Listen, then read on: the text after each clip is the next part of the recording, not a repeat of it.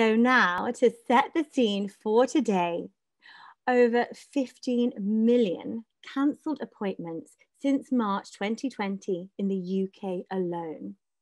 And this figure is predicted to escalate. This is such a concern, as sadly there are so many people currently waiting treatment and have gone without merely or undiagnosed. And obviously there are many oral health concerns. And for the purpose of today, we are going to be focusing on dentine hypersensitivity. So how is patients' dentine hypersensitivity currently managed? The management of it is based on the research and clinical case observations, and we will be discussing how Biomin is proving to help manage dentine hypersensitivity this evening. So, moving on to our panelists, I have the pleasure of being accompanied by a hugely impressive group of panelists today with extensive biographies, all of which are fully accessible on the Biomin website events page. But without further ado, here is a short introduction of our eminent panelists in the order in which they will appear this evening. So firstly, we have Dr. David Gillam, an internationally regarded expert and author in the field of dentine hypersensitivity and a university clinical reader and industry specialist. David began his career as a hygienist. Secondly, Miss Donna Paton, board member of the International Federation of Dental Hygienists and immediate former president of the Irish Dental Hygienists Association. Donna is a very experienced practicing dental hygienist in Ireland. Thirdly, Ms. Gitana Rėderienė, president of the Lithuanian Dental Hygienists Association and a leading practical dental oral hygienist based in Kaunas, Lithuania. Gitana is also a distributor of oral health products in the Baltics. Then, Ms. Gill Wallis Cliffe, who is a renowned UK-based practicing dental hygienist with over 20 years of clinical experience. Gill has a passion for periodontology, as well as caring for nervous patients. And finally, Dr. Stefano Daniele, a practicing dentist and university tutor based in Milan, Italy, with a specific interest in research and a background in dentine hypersensitivity. Stefano was also a past visiting professor in dental materials and restorative dentistry. So firstly, we have a poll that we would like you all to participate in. And the question is, what percentage of the public do you feel suffer from dentine hypersensitivity? So please vote now.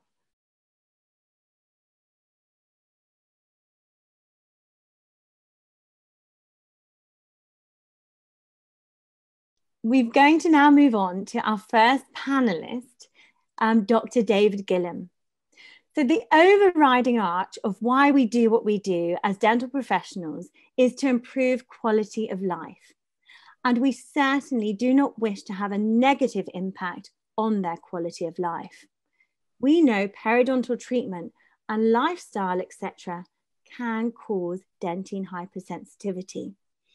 So thinking about dentine hypersensitivity in the broadest sense of the patient's perspective, it's largely understood that 30 to 40% of the public suffer from dentine hypersensitivity.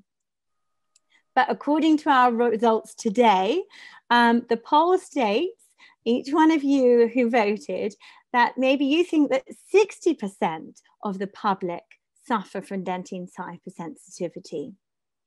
So, David, what do you believe is the biggest challenging in managing dentine hypersensitivity from the clinician's perspective first? Thank you, Victoria. Good evening, everyone. Just looking at that poll, it does reflect what some of the studies show, and it will depend on whether we get the information from the clinical perspective or from questionnaires. One of the best studies I've seen on a questionnaire was in 1995 by Dutch colleagues, where they said 1 in 10% of individuals will suffer from dentine hypersensitivity. And that's been borne out by various recent reviews. But the problem is that I think it depends where you get your information from. So if you're in a clinical environment in general dental practice, you will actually get a lower percentage of your patients having sensitivity. I think one of the problems is that generally it's the patient who offers the information that they have a problem. So that means if the dentist or clinician doesn't ask the question, then they're not going to get the answer. So I think that's first and foremost very important that clinicians diagnose the problem by asking questions, but also listening to the patient.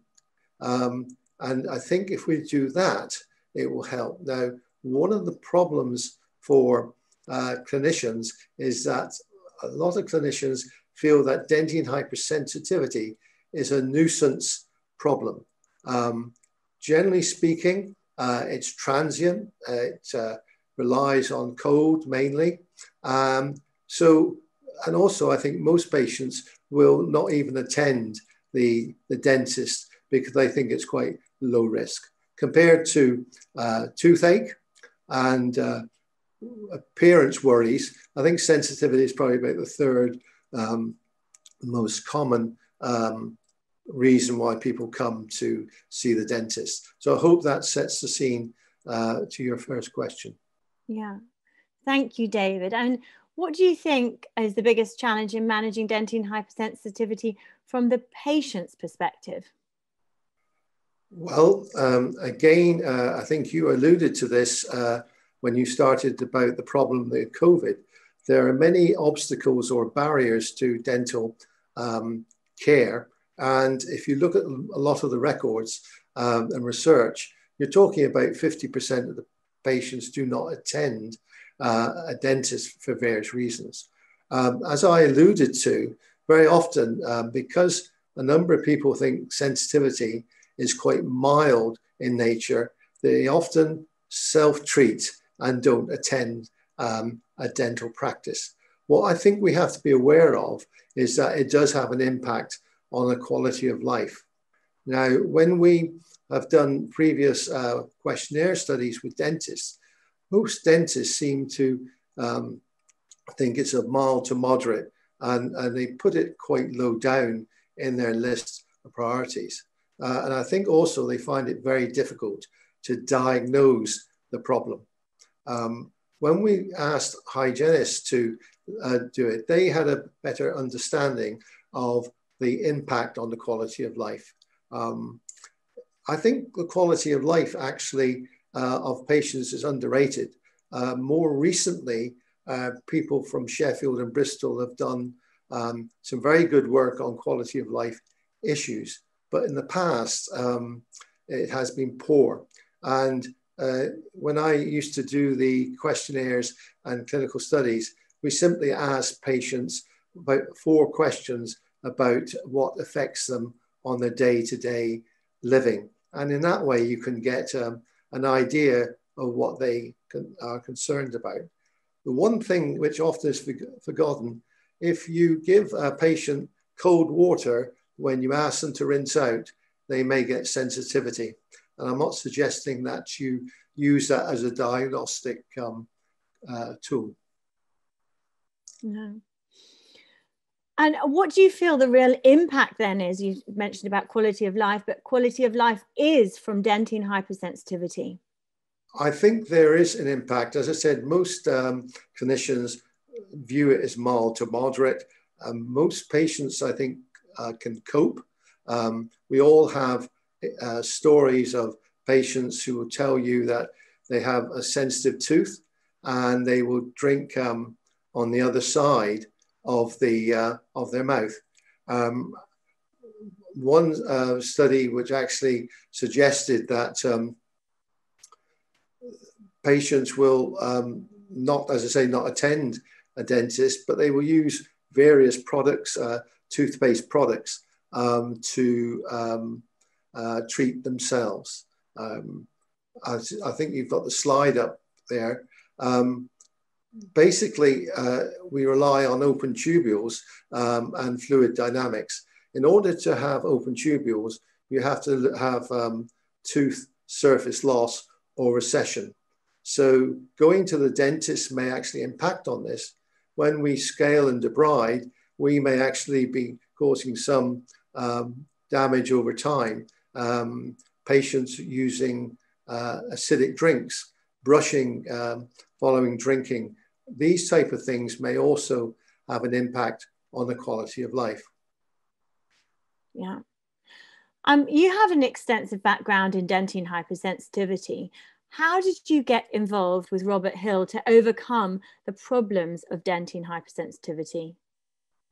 Okay, well, historically, I've worked in a number of places in university and industry. I came to Queen Mary in 2009, and a chance meeting internally with, I think it was after a dental fair, and we started chatting, and that went on for an hour and a half, and we found that we had a lot in common.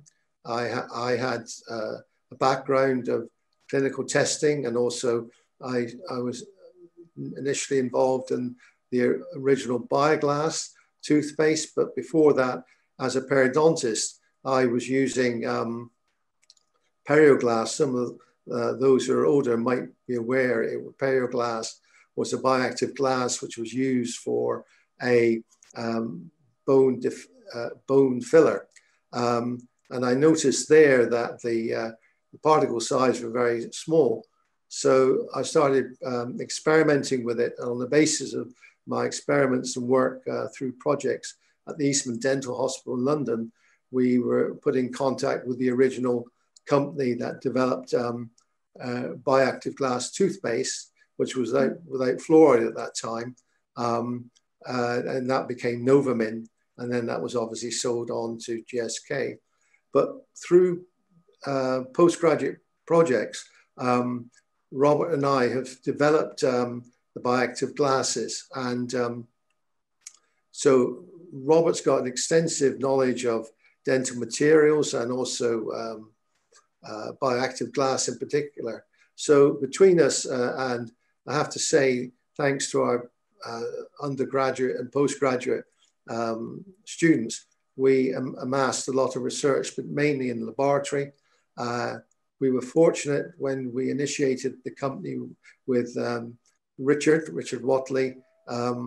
We then were in contact with people who could formulate the toothpaste and develop that way.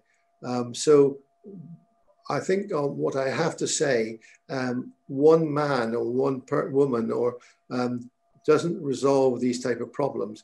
It requires a team, and we are very grateful for all those who collaborate with us in the development.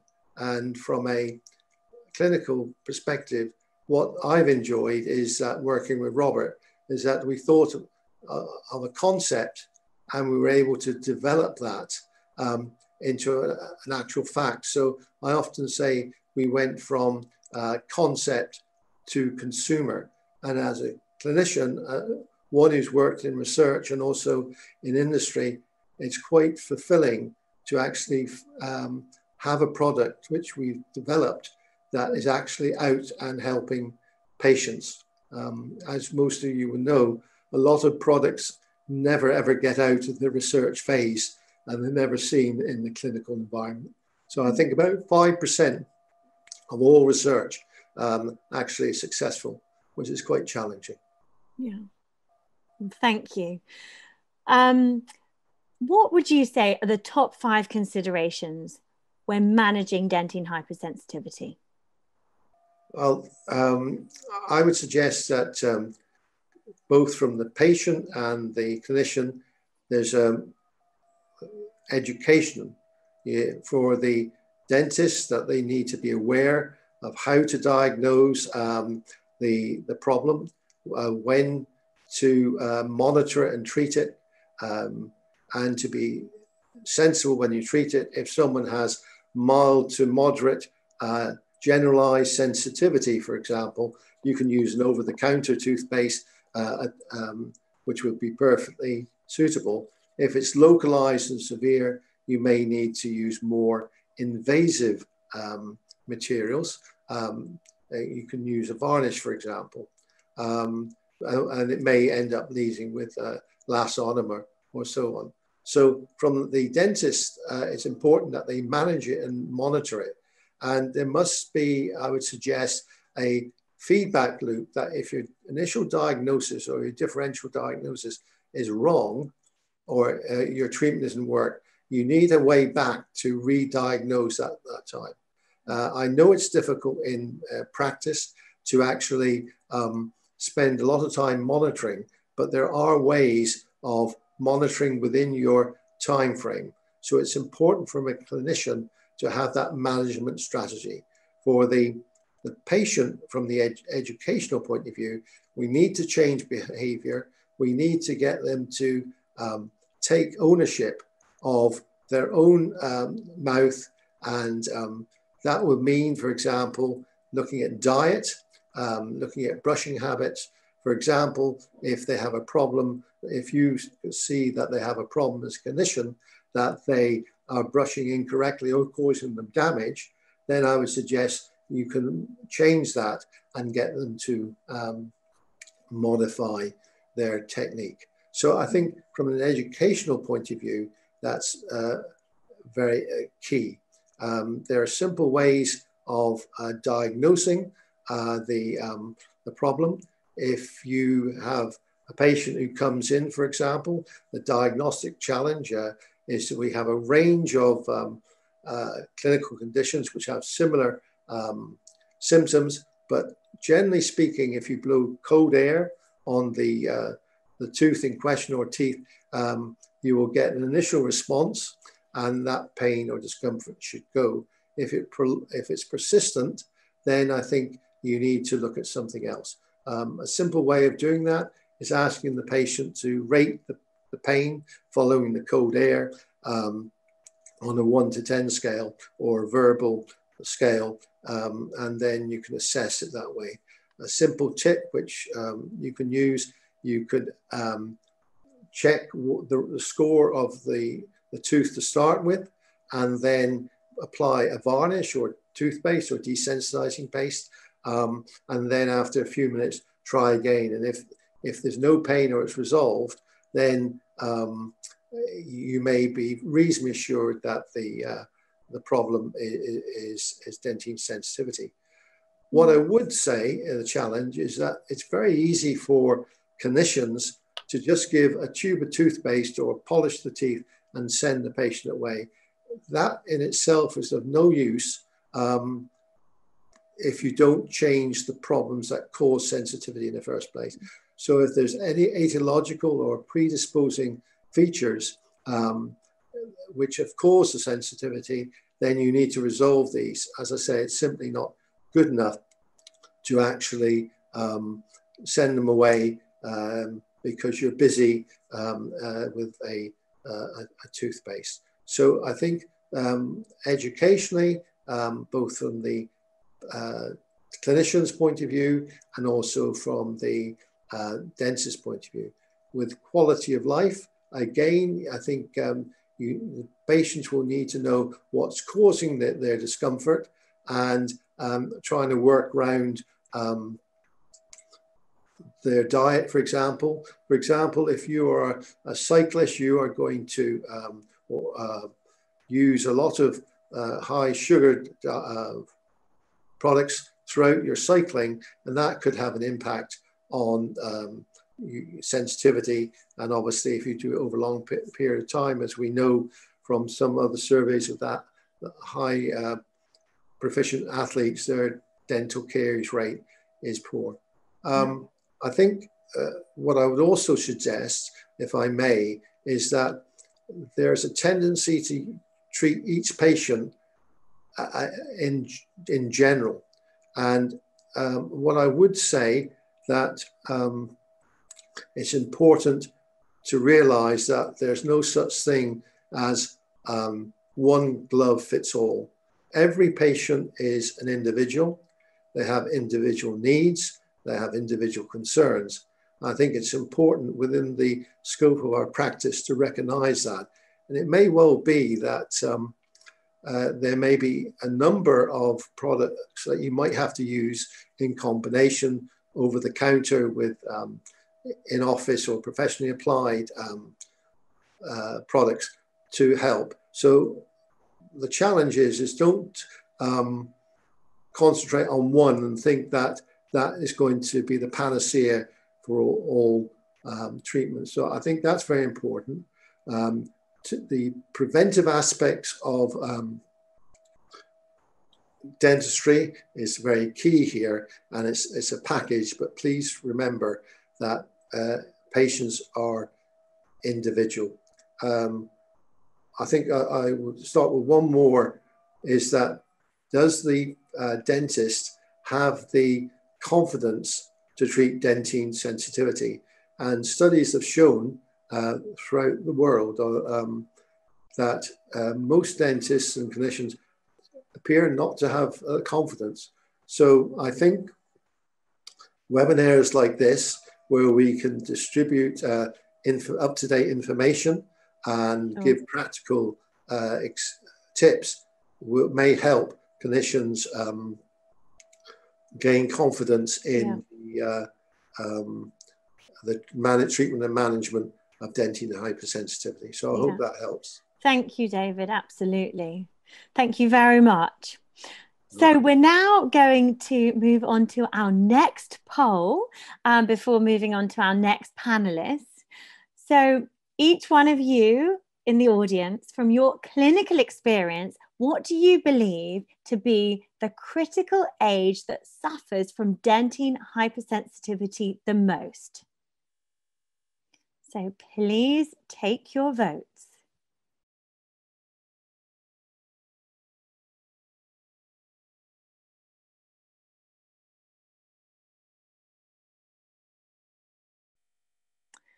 Right, so we're now going to be moving on to our next panelist, who is Donna, and who will give her clinical input on the management of dentine hypersensitivity with her Irish patients. But firstly, Donna, what are your thoughts on the results to this poll? Yeah, I would say that would be quite, that's what I would think as well. Yeah. Yeah. I think I'd have to agree as well. Okay, so I know, Donna, you've been recommending Biomin for a couple of years, and you set up your own website to make it available to your patients whilst in lockdown. So what drove you to set this up when you did? Well, thank you, and hello, everybody. Previous to COVID, you know, in January, February, I was working 6 full clinical days. So during our 2-month lockdown in Ireland from March to May, I had so much time on my hands, I got a little bit creative. I'm very passionate about promoting oral health and visiting the dental hygienist. So I decided to set up a professional Facebook page, you know, other than my own private one, and a website. So patients could gain, you know, look for information, and I had a shop with all the products that I would normally recommend as well. During the first lockdown, when we were all out of our daily routines, you know, we didn't have work to get up, to get ready to go to work. Kids were off school, people were working from home. Even myself, I have to admit that I was sleeping longer in the morning. I took longer to have my breakfast. Some mornings I never got dressed or showered until 11 o'clock, you know. So it just got me thinking it was time to reach out and try to be a dental motivator and get everybody back on track. And so, you know, for the Facebook and the website, this gave me a little platform to try and get the message out there, you know. So that's why I did it. Brilliant. And how do you communicate dentine hypersensitivity with your patients, Donna? Well, when a patient comes in and, you maybe start cleaning the teeth and they're squirming in the chair, or they maybe tell you that they have sensitive teeth, beforehand. Obviously, once you've determined why they've got sensitivity, do they have gum recession? Have they got exposed root surfaces? Are they brushing too hard? Have they got toothbrush abrasion? I would show the patient any obvious damage. I would explain the cause and any changes to their hygiene habits, modify their technique, go over that with them. By using a mouth mirror in the clinic, that's what I always do. When I have, a problem that I want to explain to the patient, I always show the mirror, and then we would talk about where their problem is and why they have the problem, obviously. Mm-hmm. Then, obviously, David spoke about the hydrodynamic theory. That's the theory that I always kind of use when I'm trying to explain to the patients. On the Biomin website, there's a picture of the open tubules, which I use. I actually keep that up on the computer on a tab. I think Judith might have my picture there. Yeah, I keep this on my computer, and it's easy then to explain to the patients that the tooth, when it's sensitive, has the open tubules, and with use of the Biomin, the magnified image there shows the exposed root surface, which shows the tubules on the dentine surface. I use this image from the Biomin website, which shows how the bioactive glass fills up and narrows the tubules and then eventually occludes them. This is because the particles are smaller in the Biomin, and it has the binding property as well.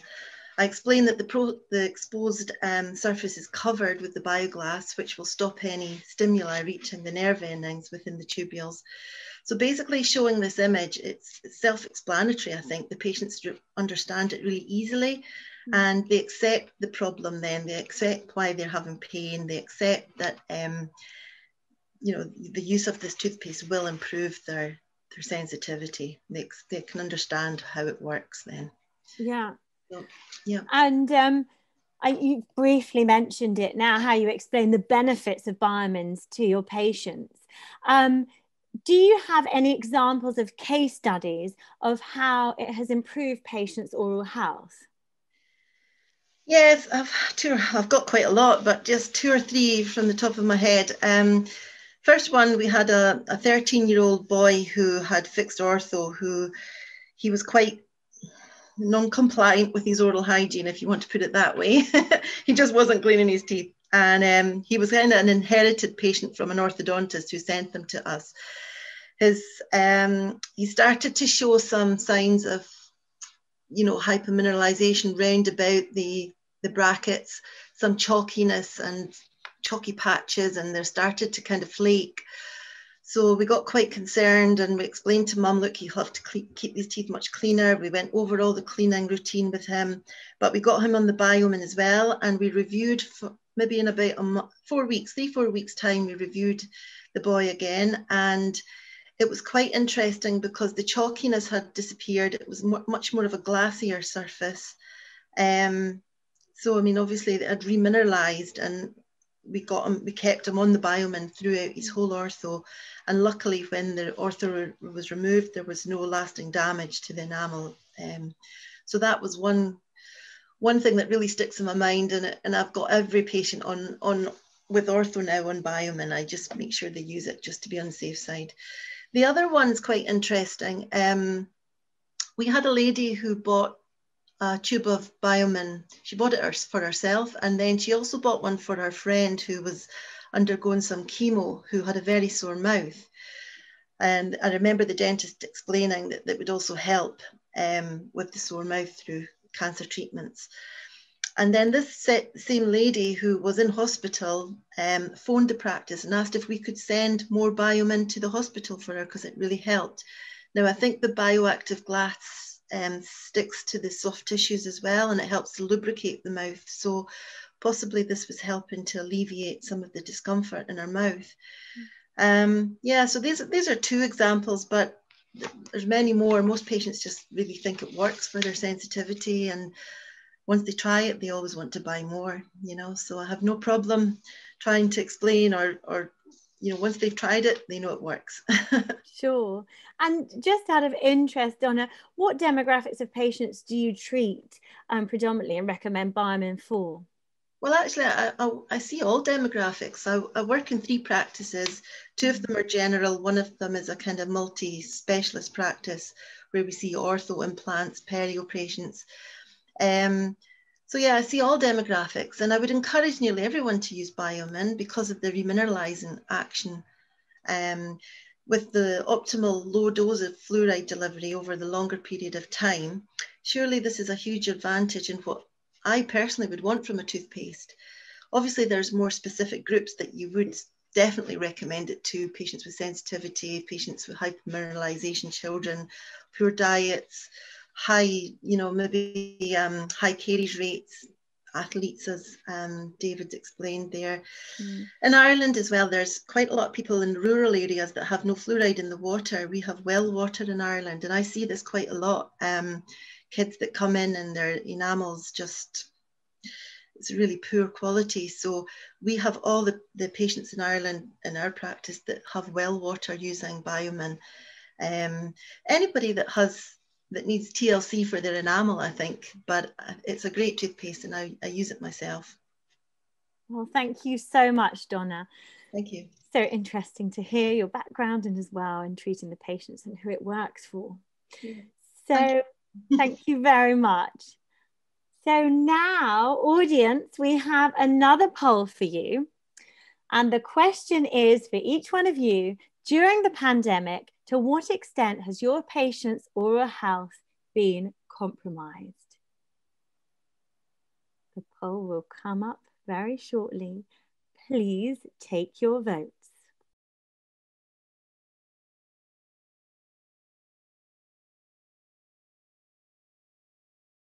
All right, so now we're going to be moving on to Gitana, a leading hygienist from Lithuania. So we've all gone through so many changes, Gitana, during the pandemic, and many lifestyle changes have affected our oral health, ranging from dietary changes to varying stresses. And what are the most common observations that you've witnessed where oral health has been affected? Hello, everyone. Yes, I think pandemics was really huge stress to all of us and for our patients. Do you hear me? Yes, we do. Yeah. I can hear you. Yeah. Yeah. So it was really a huge stress for most of us and for our teeth as well, I think. Actually, a few of my colleagues from Netherlands recently published an article about patient self-care of oral hygiene during pandemics. And what we can see in this publication, that patient really had just a bit decline in their dental hygiene and their daily oral hygiene, because most of us stayed at home, had more snacks, more comforting food, more carbs, fizzy drinks, coffee. As Donna mentioned before, usually we have our coffee in 5 minutes, but in pandemics, we could spend 1 hour drinking 1 cup of coffee, chatting on Zoom, and so on. So we can imagine that our oral health had some, threats, and for enamel, it wasn't the best time because of so much sugary drinks, so much chocolates, and stress as well, because as we all know, stress really works very hard on our oral health as well, and more tooth grinding, more stressful. So this all affects our oral health and our patients' oral health. Yeah. I didn't know if you saw the results to the poll there, which was quite interesting. Yeah, I saw, but that's what I mentioned, that our poll results are really very in compliance with what I saw in the publication of my colleagues from Netherlands. Yes. So, you've spoken about in our conversations about an autumnal diet and how that impacts sensitivity. And personally, I think this is an extremely interesting observation. Can you please expand on this? Yeah, because usually in autumn, I get some questions from my patients because all patients know that it's so healthy to eat more fruits, more berries. But as we all know, fruits and berries, besides carbohydrates, also have some acid. And sometimes patients, for example, if they have some sour apples, yeah, not those from supermarket, but from their own gardens, they experience more sensitivity. Maybe sometimes they do not have sensitivity in regular days, but in autumn, when they have more berries, when they have more fruits, more acid fruits, they feel this tooth sensitivity. And we also, what we notice that some patients are coming, they try to have more smoothies in their diets, yes, more acid drinks. People think smoothies are really very healthy, they are, but on the other hand, it's not so healthy food for our teeth if we have this smoothie for 1 hour. I mean, like all our enamel will be like put into the acid. Mm-hmm. So yes, those diet, autumn diet can be threat for tooth sensitivity as well. And that's why I get really a lot of questions from my patients in autumn.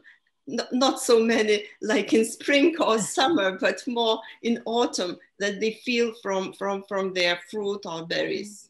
Yeah, that's interesting thing for us all to be considering about the time of year.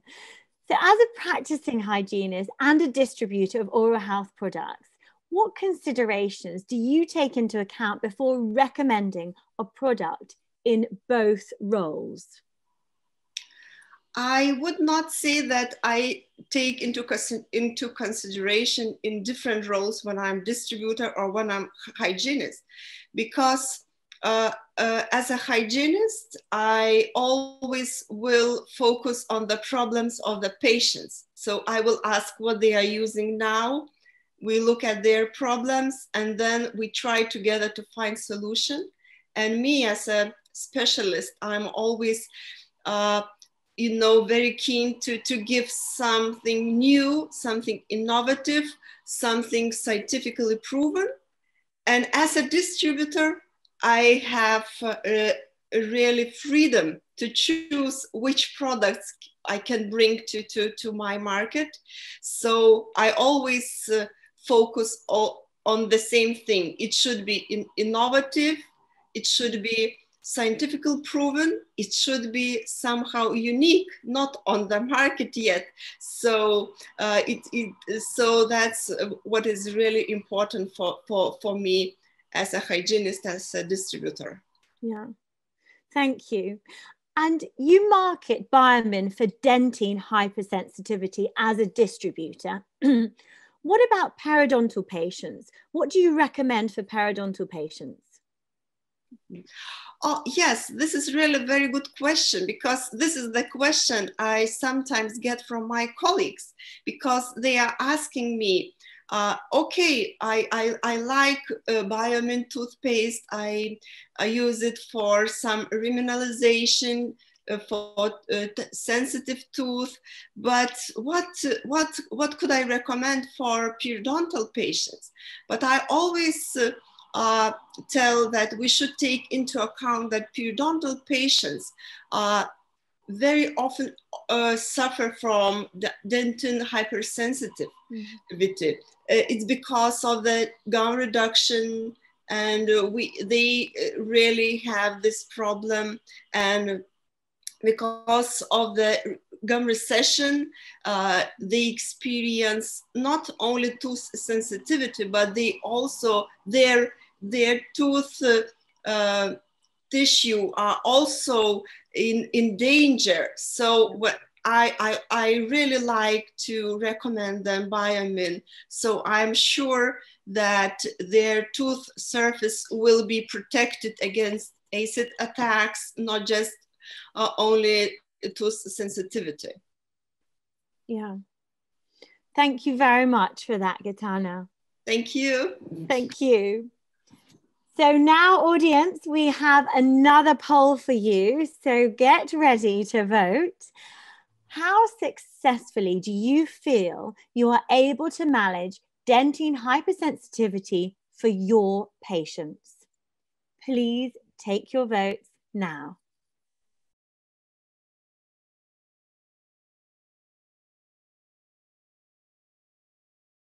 We are now going to move on to Gill and her extensive clinical experience in general practice has been recommending Biomin since 2016. So Gill, you speak about the science of Biomin being so compelling. How do you convey this to your patients?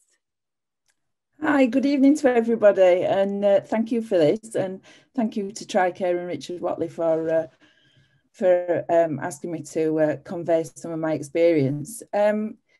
Yeah, I mean, with regard to the science of everything, there's been so many other products out there, and discovering Biomin by chance in 2016, the evidence has been quite compelling and supporting.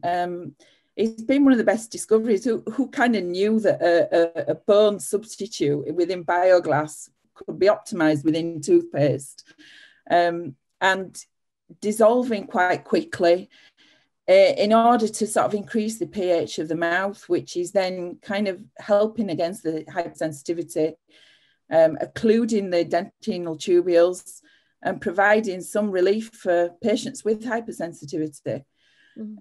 Protecting for anything up to 12 hours against this acid attack and helping encourage remineralization.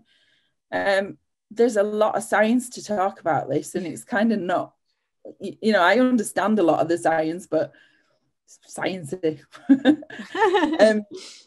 No, my patients don't understand too much science. So when I'm actually conveying this to them, I generally talk about it as a smart glass and a smart toothpaste, and it's very specific, very special in a dental practice. It's not readily available within supermarkets, and I think that, you know, that supports our profession and our professionalism. And I explained to them, you know, once we've optimized and once we've actually worked out what the causes of the hypersensitivity are, we can then suggest the toothpaste going forward. So, you know, we talk about sort of acid attacks and diet and so many other different things that both Donna has been talking about and David was saying about patient individuality, which I'm passionate about. You have to treat everybody as an individual, and you have to assess everybody as an individual. So that's how I convey everything in my very Yorkshire way. So thank you. And yeah, everybody is so individual, aren't they? Yeah. And can I ask you now, Gill, what attracted you to introduce Biomin into your practice for your patients? Oh, well, you see, for 20 odd years, I've been treating this lovely lady called Denise and her family. Denise actually works for TRICARE in the admin department, I think. And she came along with this tube of toothpaste that had been sent by a lovely rep called Claire Nichols, who works for TRICARE, and said, try this. And I thought, something else to try. But my mother is rather wonderful that she's got smoking-related periodontitis with extensive toothbrush abrasion, because as we all know, our family members don't listen to us. And she's got extensive recession and extensive sensitivity, and they don't listen. I said, yeah, well, try this. So she's not having any of that. So she goes away, and then the next thing is, it's not bad, that toothpaste, is it? And so I kind of think, oh, well, wow, we're staggered. She's a very forthright Yorkshire woman, and we kind of decided that I'd look into the science of it, which was quite compelling and wonderful. You know, and our patients, as you know, they are much more focused now. So moving on from my mum, we decided to start looking into it for our patients. And, you know, patients are much more health focused. They're much more into diet, and smoothies are taking over the world and causing extensive hypersensitivity. Processed foods, we've got sugar in processed foods, altering the pH of the mouth. And the demographics of some of my patients obviously come from lower socioeconomic groups and not necessarily have the right education, or not necessarily have the right access to adequate care. And so, you know, to recommend a product that's going to actually work really well and cover every more angles than possible, you know, I mean, it's great. It's been a great thing. Yeah. Well, no, thank you for sharing that. So since you've been recommending Biomin for so long, can you please now explain how some of your patients have really benefited? And can you share some examples, apart from your mum? I'm very similar to Donna, actually. You know, the examples that, you know, without sort of repeating what Donna said, my experience is extremely similar to Donna. And you look at, you know, sort of patients that have this generally non-carious sort of tooth surface loss. You're looking at erosion, attrition, abrasion, bruxism, many of these things together, you know, and, you know, separately we could talk about individual remedies. We look at altering the diet, we look at sort of identifying what's actually causing these problems. But with the Biomin F, it's kind of covering all bases. Before, we used to have to work out what the problem was with erosion, with abrasion. We alter the toothbrushing, you know, we alter sort of the diet. And I find certainly with a lot of the diet stuff that I'm talking about, you know, the dietitians are telling them to eat five pieces of fruit and veg a day and to graze. So when does the mouth get to neutralize? And so we do need a product that's going to support that. And I kind of believe that this does. You know, once we've identified what the problem is with these patients, you know, certainly with erosion seems to be on the increase. The younger people are probably having a lot more fruit ciders. Some of us of a certain age are having more Prosecco. And in my opinion, it's been revolutionary in trying to sort of help these patients by introducing the Biomin, and we've seen some really good results. It's all anecdotal, obviously, because it comes down to experience, and I'm sure Donna and Gita and everybody else say the same thing. It's you know, a long time of experience. The same for yourself.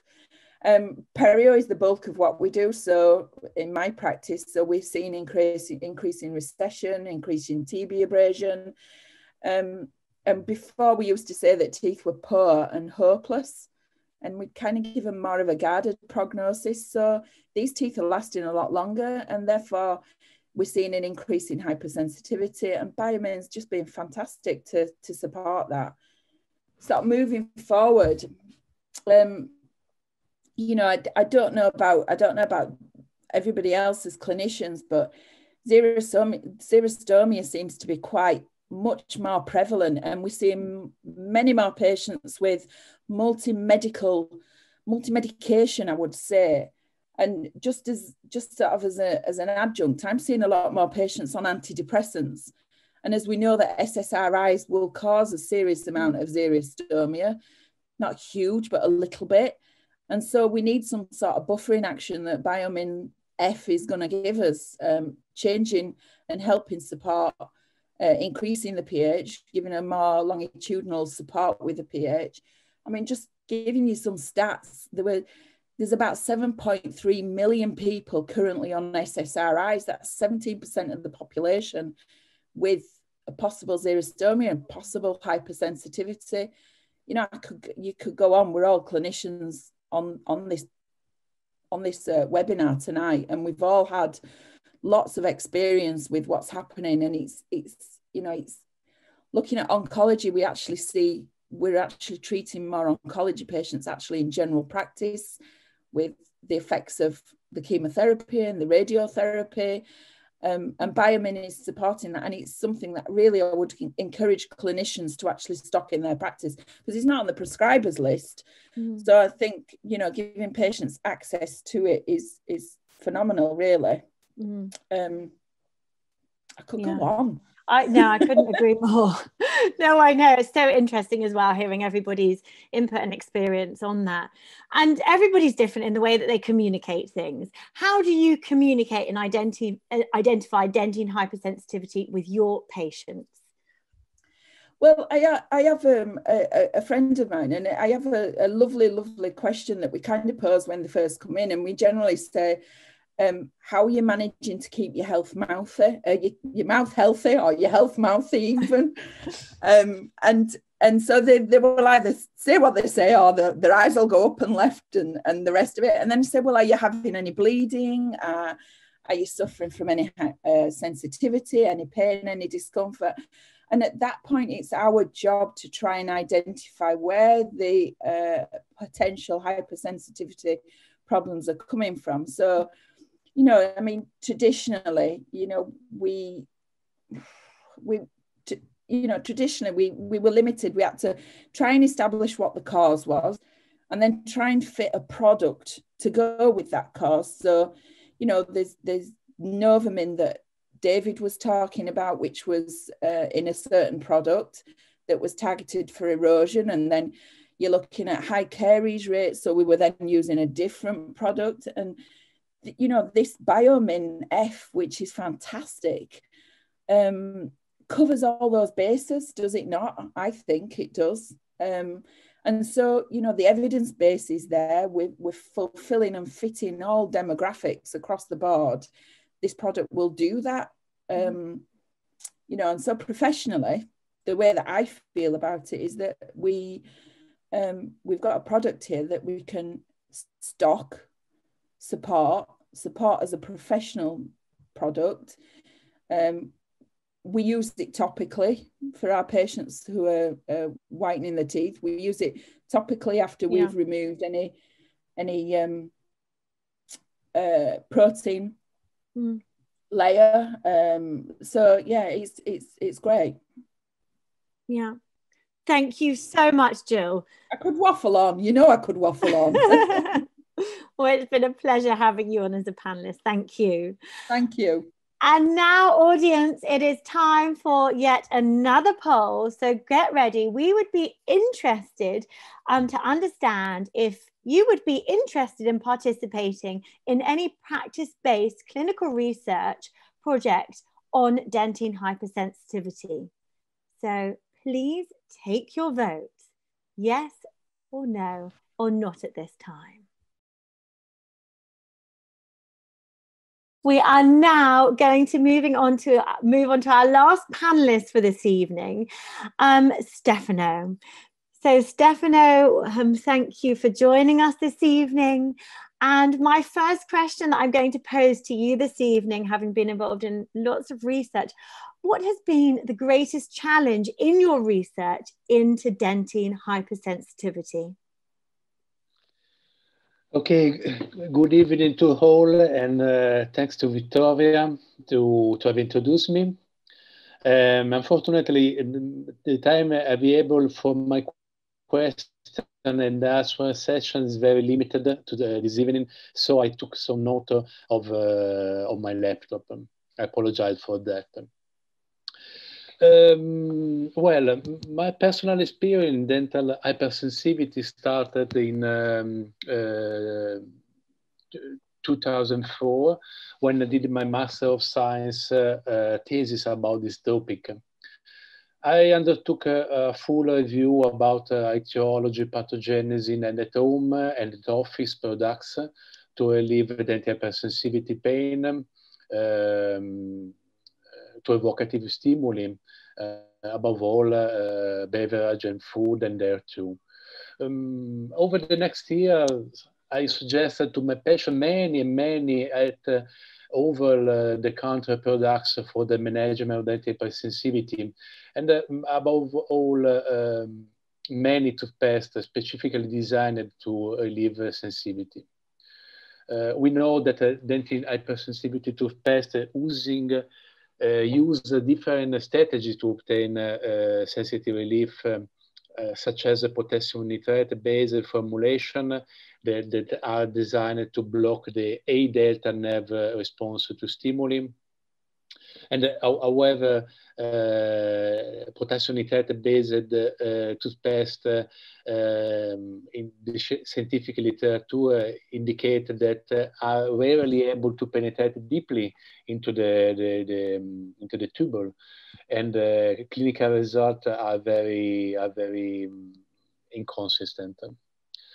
An alternative approach is to attempt to occlude the dental tubes, typically using, for example, fluid salt. In practice, this therapy often only results in temporary relief from dental hypersensitivity, because the dental tubules are not really permanently occluded by it, but this strategy provides a thin mineral, such as calcium fluoride or carbonated salt, smear layer that covers exposed dentine. This smear layer, as we know, is very unstable and susceptible to acid challenge, such as posed by carbonate of soft drink, orange, grape juice, wine, etc.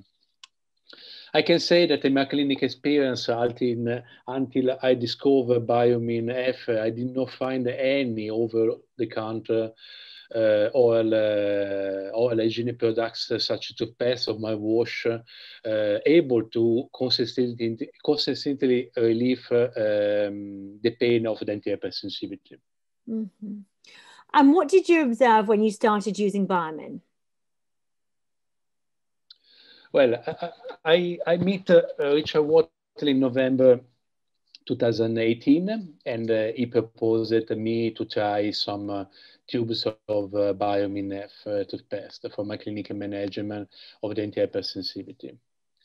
I decided to try this new treatment concept because of my interest in bioactive technology contained into Biomin F toothpaste. Before our meeting, I had studied the features and the biological activity of bioglass in tooth mineralization, and so I found this opportunity very exciting for me. I can say that my first passion was my sister-in-law, and who had suffered from extensive dental hypersensitivity for many years, and for whom I could provide no solution for her and for all other my patients. My sister-in-law, in less than 2 weeks, confirmed to me that her dental hypersensitivity had reduced considerably. This result has, after remained stable, even after a very strong acid challenge from vomiting episodes. And this indicated to me that mineral produced from Biomin F in dental tubules are very strong acid resistant. I like to mention that this mineral phase made by Biomin F is fluorapatite and not an amorphous mineral layer, such, for example, the mineral layer produced by fluoride device, high concentration fluoride device. And fluorapatite is strong acid resistant, and Biomin F is able to produce it. Yeah. And what were the next steps you took in understanding your clinical observations from Biomin? Yeah, from the great result obtained in my sister-in-law, I was very interested to evaluate Biomin F toothpaste with 40 patients presenting extensive dental hypersensitivity, substantiate my initial observation. The result obtained with this patient treated with the Biomin F showed me that the result obtained with my sister-in-law, for example, was not one-off experience, and that the fluoride bioglass technology is very effective when the bioglass adhered on the toothpaste is exposed to our fluids. Mm-hmm. And what were your findings from your practice-based clinical research, Stefano? Well, after the first patients that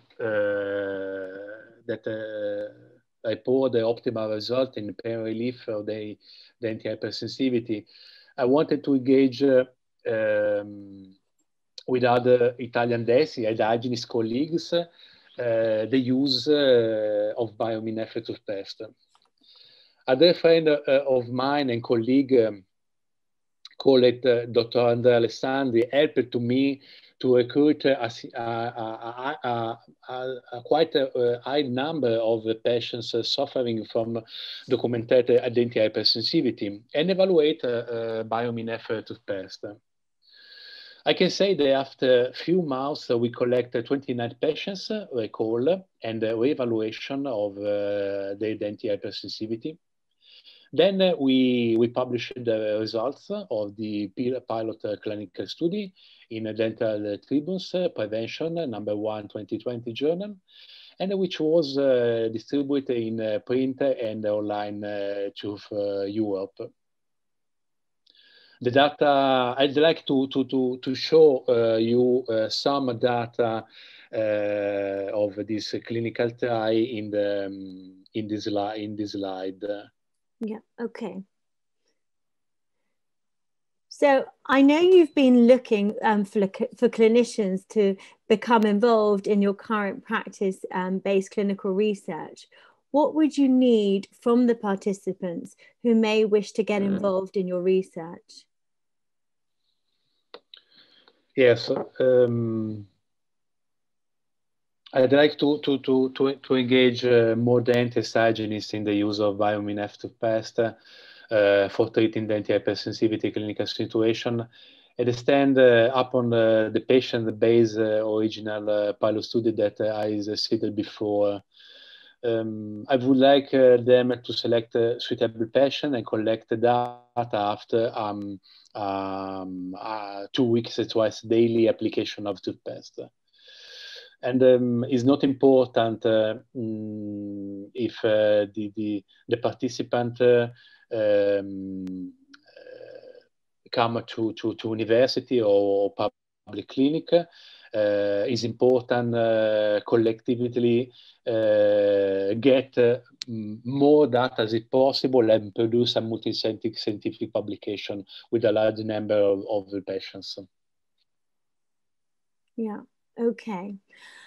And obviously we saw the slides, or everyone that was involved in the poll. There were quite a number of people that may be interested in getting involved in the research. And for those of you who do and who are involved in providing results of the patients, you will receive a box of 8 tubes of toothpaste. So I've now got one final poll for you all. So if you're ready for this last question now, the question is, do you believe teledentistry has a role in future oral health care? And you've got the options there, so please take your votes now.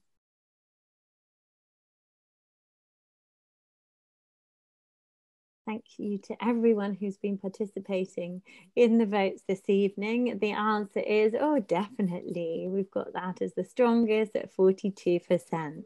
So thank you so much for all being involved and participating in the polls. So I'm now going to pass the questions over to Richard, as Richard's going to be asking some questions to our panelists that he's received from yourselves in the audience this evening. Thank you very much indeed, Victoria. It's been a very interesting discussions from all the panelists. First question we've got, is it possible to restore the original enamel thickness in tooth surfaces treated with phosphoric acid solution during orthodontic treatment? I wonder who would like to answer that question. Is that David? What would you believe? The original enamel thickness is going a bit far, but could it be improved? It depends what the questioner is actually asking here. You use phosphoric acid simply to etch the surface with a view of putting adhesive in. Once the adhesive is in, it blocks the tubules anyway. I think we've got to be very careful when we look at these products. You know, they're not miracle workers. And I think we've got to be sensible here. You know, phosphoric acid will etch the enamel, but you can remineralize the enamel. But that's only surface. If you have a cavitated lesion, I think you can forget it. Does that help? I think so, David. I think that's fine. That was from Giovanni who asked us that question. Okay, yes, needs any further information to discuss that directly with you, yeah. Carrie Jackson has asked, in what form does Biomin come? In other words, toothpaste, mouthwash. At the moment is purely as a toothpaste. We are looking at a professional gel in the coming months. I think that answers that question. And is it to be used as a normal toothpaste or left on the tooth for a set time? David, could you pass a comment on how it could be used? Well, as you know, that this is about prescribed use. Yes. And the clinical studies have shown that we can brush with it twice a day. And I think that is all we can really say. As clinicians, we're always quite inventive. And it could well be you could leave it on the teeth overnight. But until we get clinical studies to show that it works, then I would be very guarded to say any more on that topic. Okay, I've got a question from Anka, is saying, is Biomin SLS free? Now, I think, Victoria, you did quite, the answer is it has got SLS, but Victoria, you did some research into this onto SLS when you were writing up an article recently. Would you like to pass comments so I can now? I'm more than happy to. Essentially it does have SLS in it. It was interesting. I posed a question through social media amongst clinicians, asking them of what the most important things and considerations that they consider are the most important when deciding on recommending a toothpaste in general. And the answer came back that the majority firstly think is, does the toothpaste have SLS in it or not?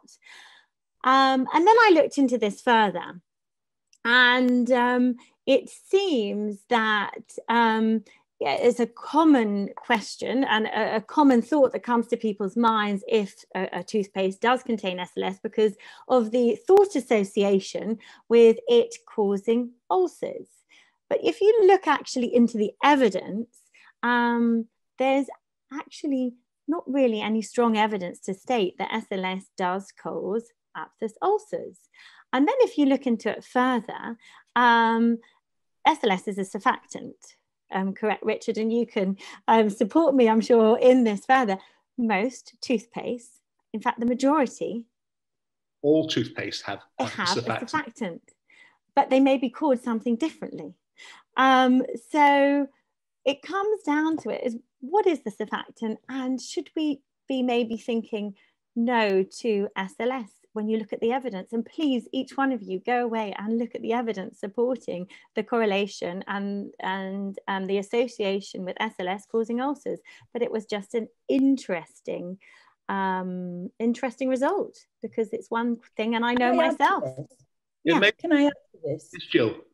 Yeah, can I add to this? Because in clinical practice, when we're looking at this, if you've got somebody that's got, say, lichen planus, which is what we're talking about here, and which is where the initial SLS-free thing started from relief, flipping it on its head, rather than saying that it's going to cause something, which, you know, the evidence is there, what you were saying, Victoria, it's kind of, you would avoid, or you would then at that point look at your patient, and if they are actually having problems with lichen planus, or say for instance ulcers, there's a potential, then you wheedle it out. You kind of do it backwards way. You wouldn't actually say no, have no toothpaste whatsoever with SLS free in it. It's flipping it the other way around. You have to assess that patient individually, and you know, let them try it, let them see how you manage with it.